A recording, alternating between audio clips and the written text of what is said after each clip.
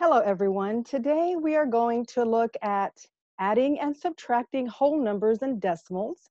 We're going to solve some problems that deal with money because money has a decimal. It has a number in the tenths place and the hundredths place. So that's where the decimal comes in, and it's 4.4a and 4.8c. So let's take a look at what we have here. So whenever we're adding and subtracting decimals, sometimes the numbers are not lined up for us, ready to add or subtract. So we as fourth graders have to know how to do that. So step one is going to be to line up the decimals, whether you're adding, here we're lining them up here, or subtracting, lining them up here. Step two is to bring down the decimal. That's the first thing you want to do, so you don't forget that. What's one of your strategies? Then you either add the numbers or subtract them the way you normally would. So those are our steps, our strategies for adding and subtracting decimals. Let's take a look at a problem. Well, not a problem, let's take a look at what decimals look like. For example, here we have 0.3 tenths plus 0.9 tenths. Now, I could easily do mental math with this, but I do want to stack them up, line up the dots, and then add them up.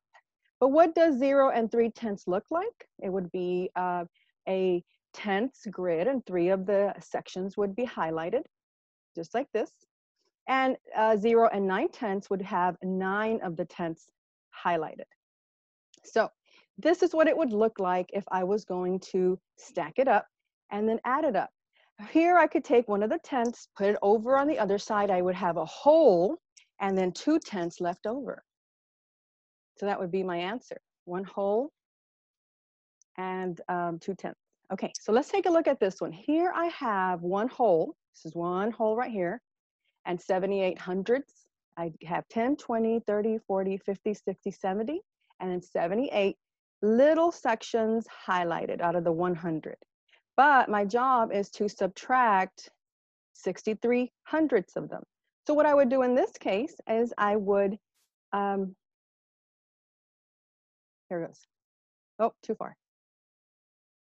Yes, I would slash out 63 of the hundreds. So right here, I have already slashed out 60 of them. And I am now going to slash out 1, 2, 61, 62, 63 more. So I'm saying here that I am left with still 1 whole and then 10 and 5 of the 100ths left over. Okay, now let's take a look at this right here. Let's say that you have a word problem. You're trying to solve some problems, and this one says Devon's lunch cost $3.65. She paid for her lunch with a $10 bill. How much change did Devon get back? Well, if I'm thinking about this problem, it seems that Devon only bought 1 item, so that's okay. Otherwise, I would have to add all the items. And she doesn't have exactly $3.65 in her wallet. So she took out a $10 bill. That's a lot of money. I wish I had a $10 bill in my wallet.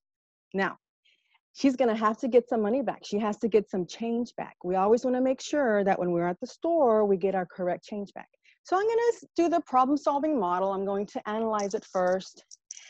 And I'm thinking that, well, Devon has to buy something.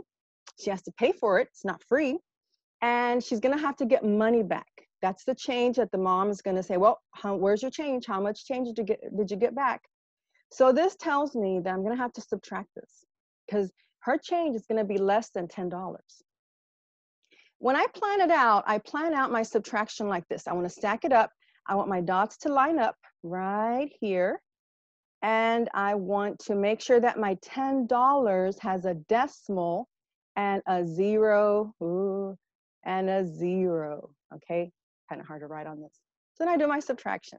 When I do my subtraction, I see that I have zeros across the top, so I'm going to continue going down until I have enough.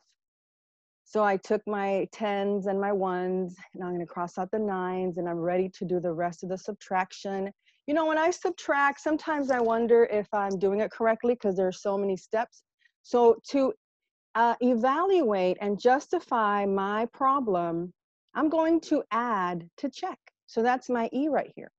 And this is what I do. I just take the middle number plus the answer number, and I should get the top number. And yes, it does match $10 and $10. So this is one way that I could evaluate.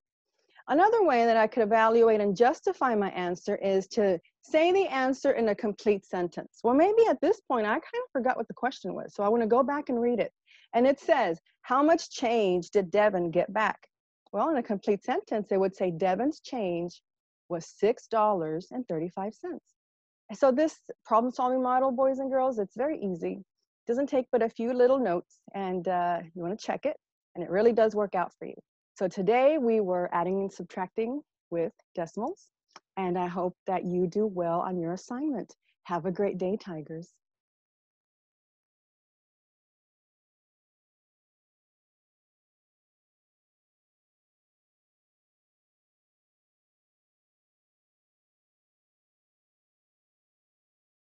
I'm looking for the stop button. Bye.